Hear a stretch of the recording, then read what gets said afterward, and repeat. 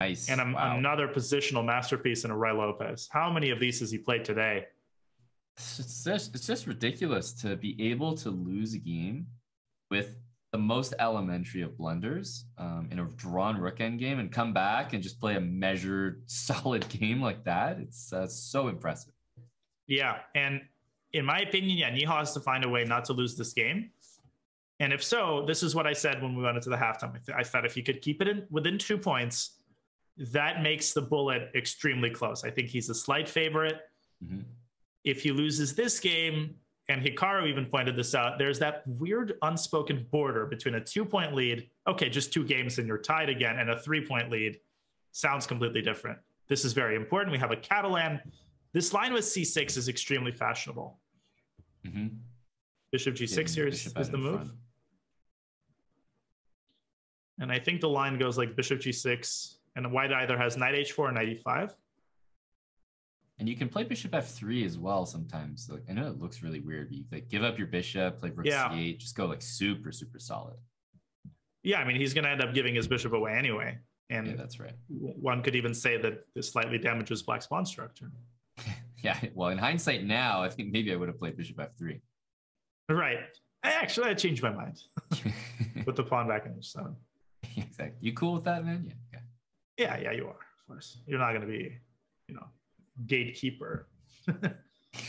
Force me to. Bishop g5, Nihal putting the pressure here.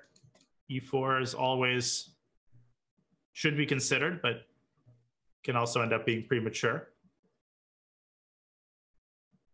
Takes open the A file.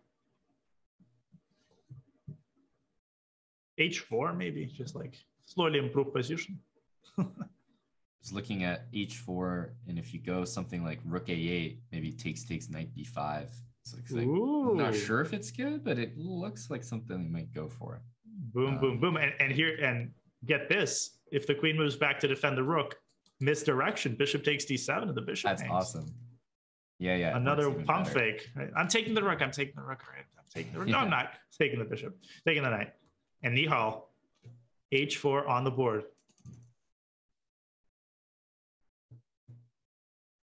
d4. That was just a cash line. Yeah, that line is cash money. Ring up the register. Yeah, b4 is definitely it's registering with me is a pretty good move there for black. Getting out of my line with rook a8.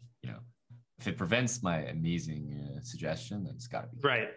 That's express purpose of that move. Knight f6. Now Wesley has to be very careful, but he's gotten c5 in. And it seems to me that he's freeing himself. And even c4 followed by c3 can be a very nasty idea. And if Nihal takes it, there's like concrete problems. f2 is hanging. The queen is x-rayed. You might have to go for this. Ugh. A little bit ugly. That looks wrong on so many levels. Right.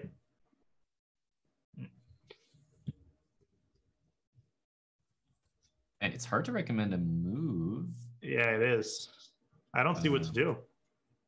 Because you're kind of darned if you do, darned if you don't. Queen c4?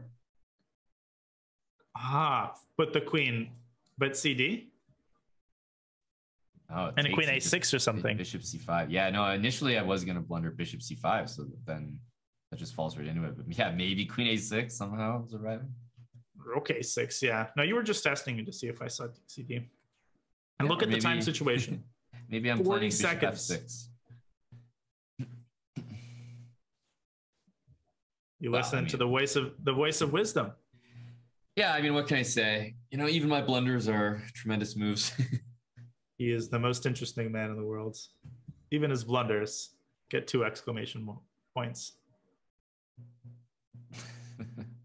Rook a6 was my secondary choice. He's so good at chess that even when he blunders his queen, his opponents resign out of respect. Exactly, like the story that you've told before. Right. Oh yeah. In the 12 famous movie, The 12 Chairs.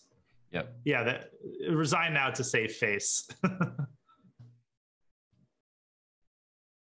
Yeah, and then there's the famous follow-up scene where Bender, the con man who pretends to be a GM, he steals a rook from one of the boards, right? Because he knows he's about to get exposed, and they find out, and there's a famous line, "Give me back my rook." And then they start chasing him through the entire city as he escapes with a rook, yeah. with the rook in his pocket, yeah. And mayhem ensues. Mayhem ensues here. White is still down a pawn, but clearly Nihal's got a lot of piece activity. Will it amount to anything? So king f8 or bishop f8? I don't know, bishop f8, let's say.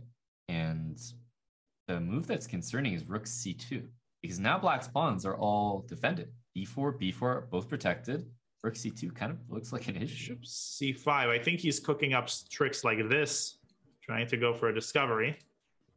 Ooh, that's pretty fun, yeah. But rook c7, d3, white has bishop e3. Wow. And this could backfire. Yeah, who's pinned to who? Right, exactly. What? Pins are a very double-sided creature. Wesley definitely missed that.